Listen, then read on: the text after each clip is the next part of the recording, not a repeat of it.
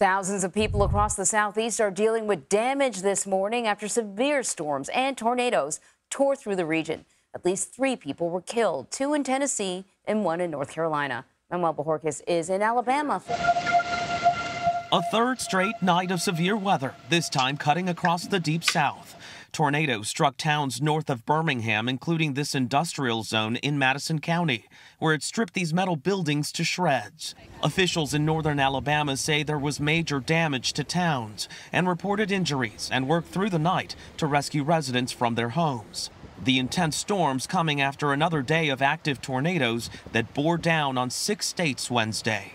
Violent tornado. This tornado bore down in Clarksville, Tennessee, outside of Nashville. And just to the south in Maury County, the wreckage left behind by a tornado was everywhere. Splintered trees, collapsed roofs, and gutted homes littered parts of the town of Spring Hill. Spring Hill's mayor confirmed there was at least 1 fatality. We are in a search and rescue mode. We are going from house to house to make sure that everybody is okay. The storms even hitting close to home for this first responder. My parents' house was damaged right up the road, so I'm very familiar with the area. It's pretty devastating. But it wasn't only about tornadoes and wind. To Nashville's north in Gallatin, a life-threatening flash flood warning was issued. High water stranded drivers. Meanwhile, in Kentucky, this funnel cloud was spotted in Paducah as a severe storm approached. And the extreme weather stretched east to Charlotte, North Carolina, where high winds up to 60 miles per hour caused this tree to fall and crush the car below it.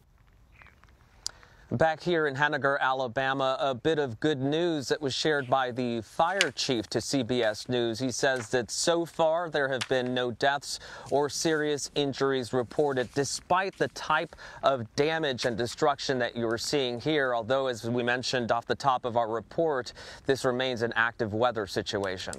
I mean, Manny, whenever I see, scenes like the one that's behind you, I can't even imagine what the cleanup effort even looks like, plus the rebuilding effort. But can you talk to us a little bit about what will be needed in terms of cleanup in a place like this?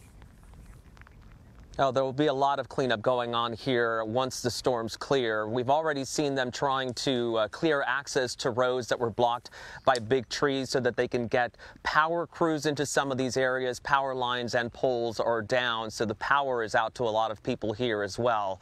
But this is the type of cleanup that will take weeks, months, really. If they want to rebuild, they may have to just clear this house completely down to the slab because of the destruction there. Wow. All right, Manny, thank you so much.